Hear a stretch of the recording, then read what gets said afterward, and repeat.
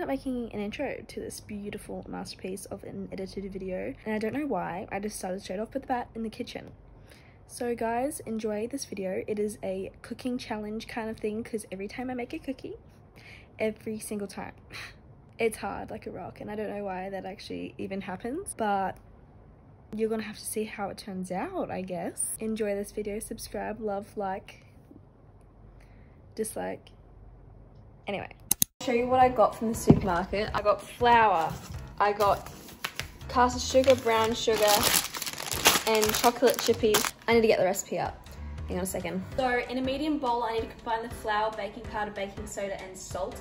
Whisk to combine, and then add the chocolate chips and toss to coat.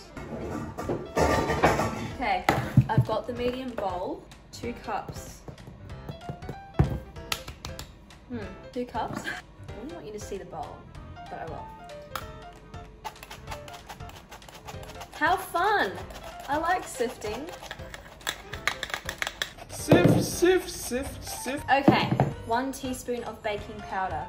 Baking powder. I'm just gonna guess this is 1 teaspoon. 3/4 teaspoon baking soda. What does that mean? 3/4? A quarter? Is that like a quarter? Okay, 1/2 teaspoon of fine sea salt. I don't have that, but I have Himalayan rock salt. Whisk to combine. I don't have a whisk. I've got a fork though. Whisk to combine. Then add the chocolate chip. Clean up as you go. I think so. Okay, so how much chocolate chips? Actually, you know what? I want to go more dark chocolate because it's better for my stomach. 1. Extra chocolate chips. Don't do no harm. The more the better. And toss to coat. This is what it looks like. In a large bowl, combine them. Okay. So put this to the side. Combine the brown flour. Oh, I'm struggling, I can't see. 1/2 cup of packed brown sugar. Woohoo! It's about 1/2 cup. Okay, 1/2 cup of sugar. Girl, these are sugary cookies. Fuck off, that's way too much. No, oh well. 1/2 cup plus 1 tablespoon of melted coconut oil or extra virgin. What's 1/2 cup of what? I don't know what it means. Okay, this is what it says. It says 1/2 cup plus 1 tablespoon melted coconut oil. And then another one says 1/2 cup plus 1 tablespoon of water. 1/2 cup of what? I'm just gonna guess it means like 1/2 cup with the sugar. Extra virgin olive oil. Just 1 tablespoon of water. So I'm whisking until the oil is incorporated into the sugar. Don't know if this is what it's meant to look like. Because smooth meaning grain of sand. I feel like this is too dry. Guys, I just don't feel like, I feel like that's quite sandy. That one. It says to incorporate into the flour. Do I add more? Maybe I'll just add 1 more.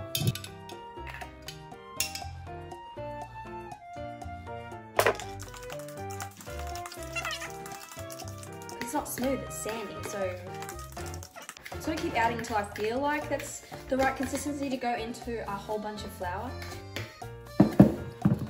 Okay, I think I need to add more. I'm just gonna add more. Now this could be the problem.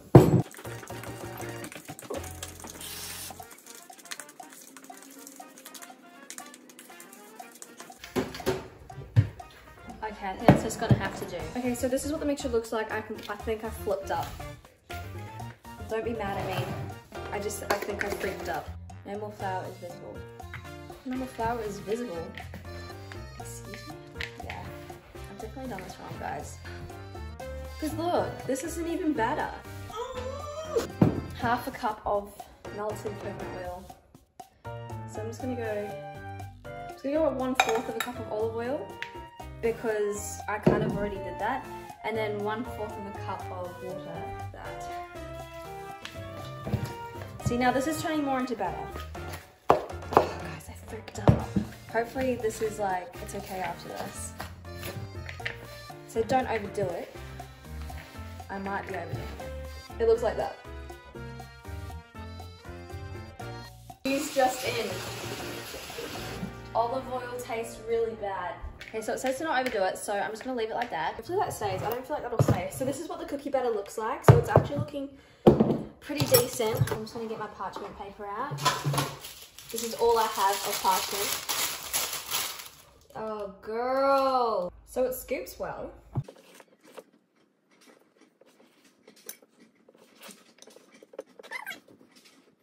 I have to do a bit of thumbnail action here.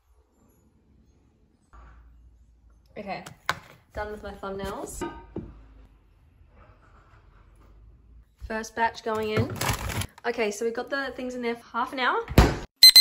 So I believe 350 degrees Fahrenheit is 170 degrees Celsius. So about there. Just gonna turn it on, fan forced, and preheat the oven. And whilst these are still in here, I'm just gonna leave them in the freezer until the oven is preheated.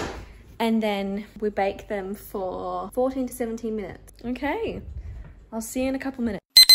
It has been a couple of minutes and it's preheated. And I've got these out of the freezer, they're nice and hard.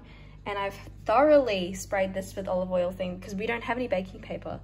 So we're just gonna spread them out, heavily coat this bad boy.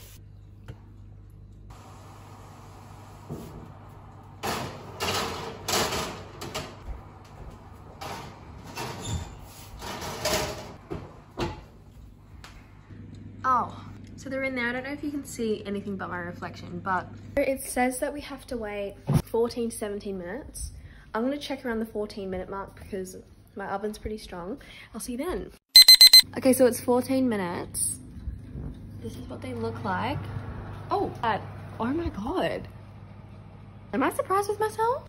Okay, so this is fresh out of the oven. I'm leaving the other ones in there for 4 minutes. I think I might put this in the fridge real quick because it's still kind of doughy. 5 more minutes and they should be done. Okay, this is my first try of one of the cookies I took out at 14 minutes.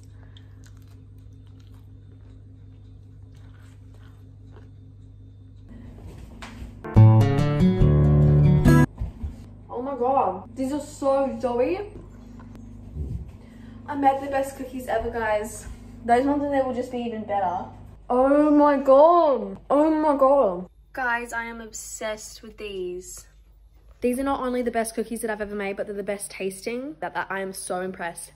If you want the recipe, it's Cookie and Kate. I'll link in the description. Best cookies ever. Highly, highly, highly recommend. But thank you for watching this video. That was a crazy experience, me and my cookies. I'm actually really, really happy with them. Please like, please subscribe if you liked the video. It was really fun to make it with you guys. I'll see you in the next one. See you later.